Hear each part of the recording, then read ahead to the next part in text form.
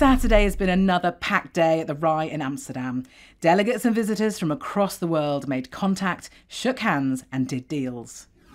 In the IBC conference, the godmother of virtual reality, Nonny de la Peña, gave the show keynote on how immersive tech will transform entertainment. If you go back and look at some of the early game engines, Roblox, etc., Second Life, those were metaverses. They let people participate together in the virtual world. But now, with new headsets, with your phone, you're going to be able to walk through this space. You're going to be able to feel like you're actually immersed in it instead of just watching it on a separate 2D screen.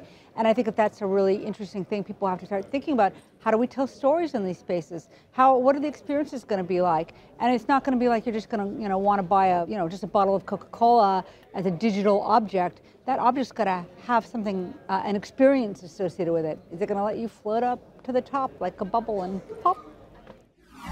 IBC was treated to a tour of the metaverse by Lewis Smithingham of marketing and advertising specialists Media Monks. For us as broadcasters, we are content creators, we are storytellers, and what better place to tell our stories are in new virtual spaces. We suddenly have unlimited new stadiums to play in, to broadcast out of, and frankly to make money. We recently did a broadcast in Meta's Horizons product, so Horizon Worlds, where the entire content was created in a virtual world, end to end. It was a sports interview. And when you look at these as these new spaces, if we lean into them, there's tremendous opportunity for us.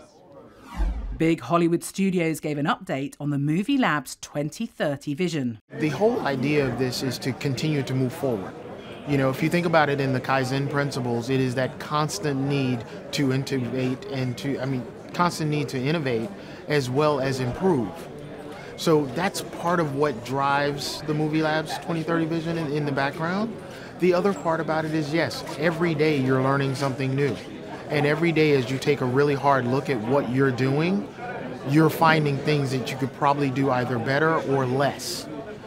So yeah, it's all really, it's self-discovery, but it's also innovation. On the show floor, Hall 5 was alive with some of the brightest names in emerging technologies in the Content Everywhere hub. In Hall 13, Sony unveiled a host of new solutions focused on cloud and IP and sustainable technologies. One of them is a new generation switcher architecture that is completely modular and is called MLS X1, which compared to before has a unique block of hardware architecture. It can be spread across into multiple geographies, so you can actually share resource from one place to another. EVS and Hall 10 revealed its live production and content management solutions. We have Media Hub, which is a cloud-based solution to distribute content for our customers. We have Extra Motion, which is a cloud-based solution to enhance slow motions on our XT service. And we have a whole list of other capabilities that we're announcing here.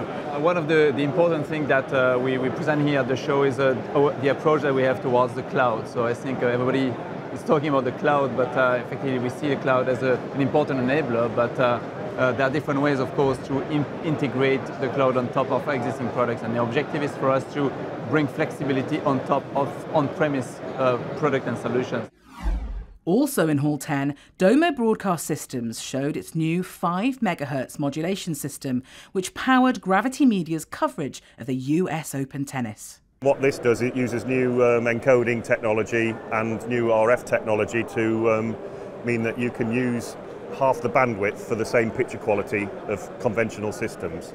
And that was in use at the US Open this year for the first time. So it all went swimmingly and we're very pleased with that. The IBC Accelerator showed an array of innovative technologies, including 2 looking at 5G in remote locations and cloud-based live events. The broadcast industry is moving very rapidly towards OTT being the primary thing, and what that means is you really need a set of IP native, cloud native technologies to feed that output. So we're basically demonstrating we can pop up very rapidly a non-public network, as John's mentioned, in these remote areas. So we've taken our network, a network in a box, and we've taken that to locations in Kenya, in New Zealand, and in Ireland. And now, hopefully, on Saturday, we'll be transmitting live from Scottish Highland Games in Pitlochry. For more on all the news from the show and information on what to see and do, find us at ibc.org or on the IBC app.